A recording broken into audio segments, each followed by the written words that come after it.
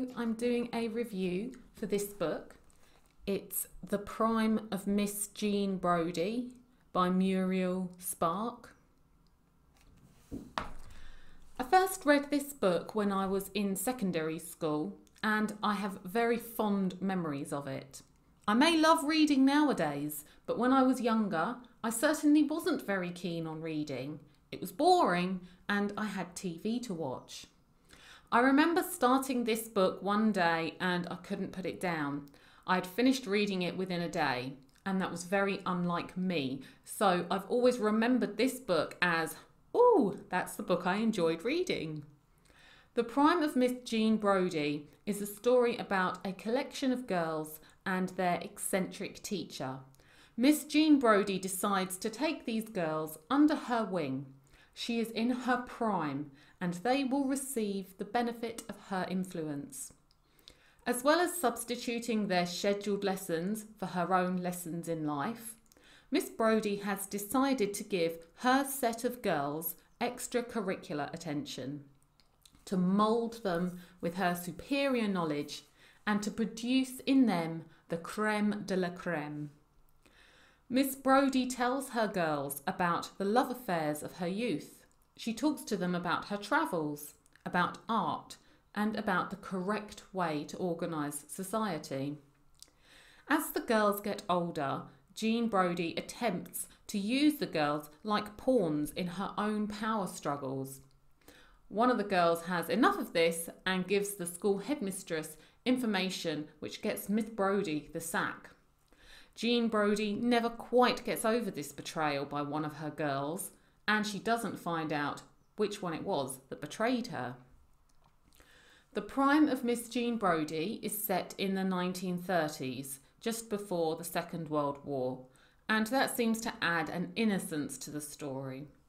Miss Brodie naively hails the great organisational skills of Mussolini and Hitler.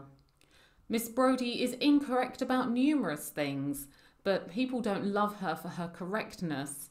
They love her because of her proud and beautiful incorrectness.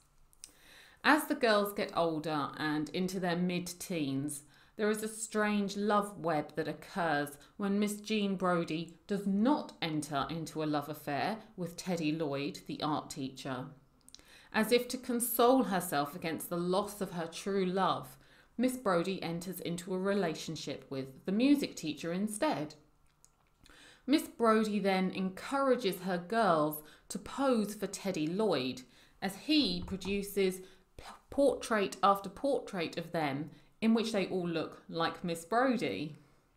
Miss Brodie lives vicariously through her girls and is perversely triumphant when one of them conducts an affair with Mr. Lloyd.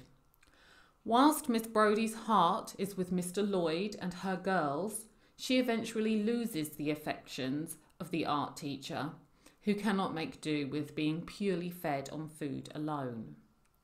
Predominantly, the story is told from the point of view of Sandy, although not always, and the book skits around as it goes on and shows glimpses of the girls when they are grown women. Throughout the book, Spark has a lovely, warm, humorous and nostalgic writing style. Even when I read this book as a teenager, it seemed to remind me of a childhood I never had. I enjoyed reading this book again. It handles more adult themes than I remember. There is also a lovely atmosphere in it of the innocence of youth, such as thinking that sex equals pregnancy, as well as the girls' blind faith in the information an adult is giving them.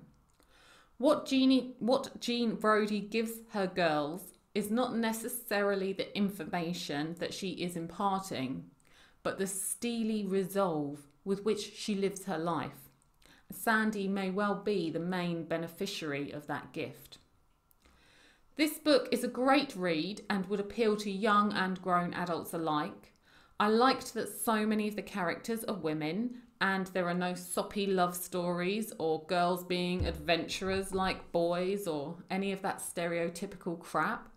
It's girls and women being girls and women in all their own bizarrity.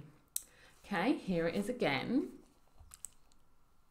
Okay, and the next book I'm planning to read is this absolute mammoth, which is Caesar and Christ by Will Durant. So long as I can keep it checked out of the library long enough to finish it. Okay, thank you all.